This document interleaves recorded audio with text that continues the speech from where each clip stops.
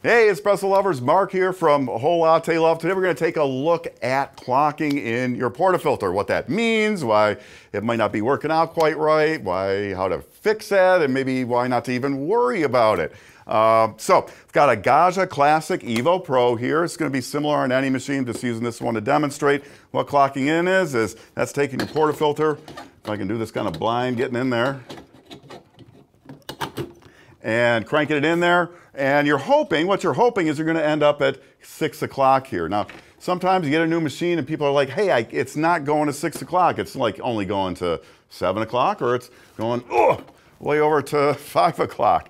What's the problem? What's wrong with my machine? Well, the answer is there's probably nothing wrong with your machine. It's perfectly common in a new machine that you're going to underclock maybe a little bit when you first get it. Not always the case, but it happens sometimes. Why does that happen?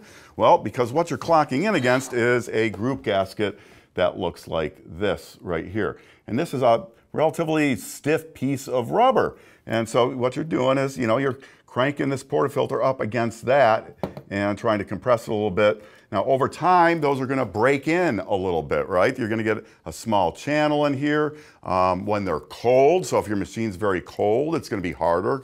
Rubber, it's harder when it's colder. So you warm it up, it's going to give a little bit more. So if you're not clocking in all the way on your machine initially, you're only getting to 7 o'clock, or you're really trying to force it, don't worry about forcing it. Your machine's going to work just fine. So don't worry about it, let it break in, it's going to be okay. What I should say, I've got some pretty colors out here, some replacement gaskets, because gaskets are wear items. If you use your machine enough, at some point you're going to be replacing this on a regular basis. And we'll talk about how you might want to replace it to make your life a little bit easier, maybe correct a problem. So let's talk about other reasons for underclocking. A really big one is failure to do that maintenance. So keep things clean, right? So up in here, I've got this Ernex Scoops brush here. This is great for getting up into the group because coffee, oils, and ground coffee will get stuck up in here. So you want to use this to clean it out. And I'd recommend using something like this stuff right here along with that. That's Ernex Cafiza. Probably want to have that for most machines if you have a three-way solenoid valve to do your back flushing with anyways. And I like this Scoops brush because it's got this little spoon right here so you can measure it out. So what you can do is take a little bit of this, a little bit of water, mix it up, get your brush up in there, and this stuff, the Cafiza, is amazing at getting coffee gook out of here. Of course, rinse it well after you do that. So that's one reason you might be underclocking, is because you got a lot of gook in here and you need to clean things up a bit. Another reason is, this doesn't happen with a brand new machine in the stock baskets, but let's say maybe, hey, I want to go with a triple shot basket. I want to do those, really cool triple shots or something.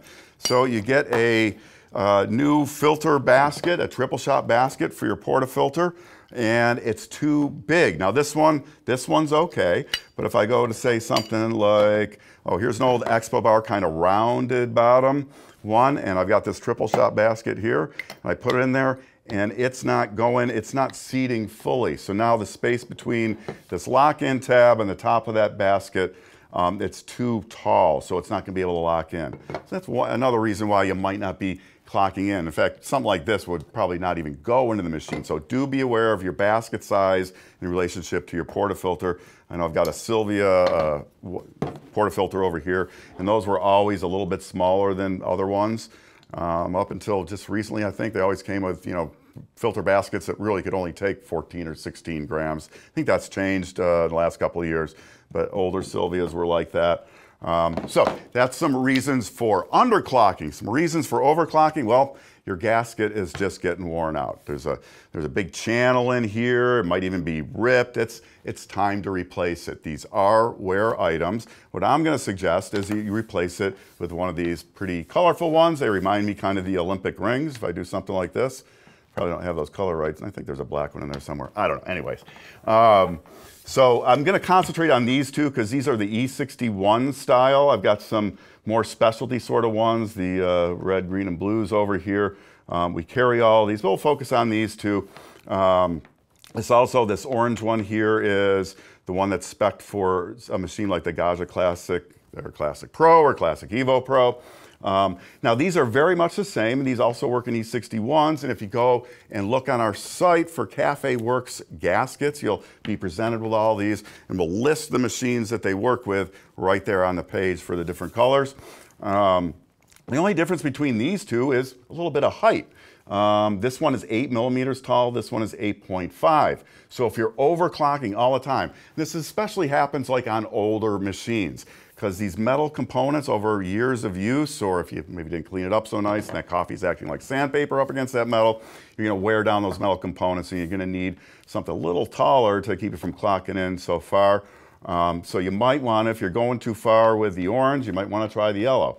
The silicone gaskets, they're much more supple than the rubber. I mean, these things turn right around, so you don't have to crank them in super hard. In fact, you kind of make contact with these and they make a really good seal. So you're going to save your arms and your elbows from some repetitive use injuries maybe. So do take a look at those.